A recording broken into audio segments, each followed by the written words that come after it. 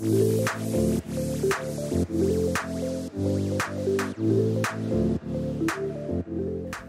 this series, we're talking to Barnardo's mental health experts who have some top tips for you.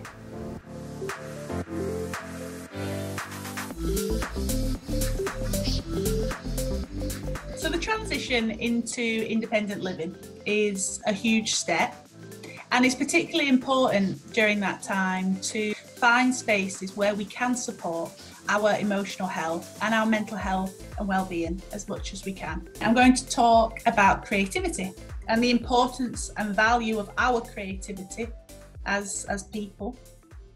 And we can really utilise that. We can use that to our benefit, and we can use our skills and our interests and our strengths to support our self-care and help our mental health and our emotional health and well-being.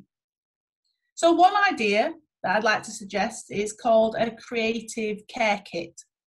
So this can mean anything to you.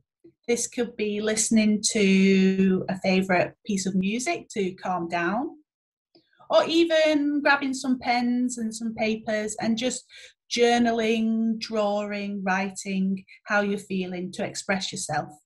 So we don't have to be a great, fantastic, the best artist in the world, and we don't need to draw the best pictures in the world for other people, but it's just about us and the value of our creativity and our skills and our strengths, just to express yourself, just to get it out of your body and onto paper.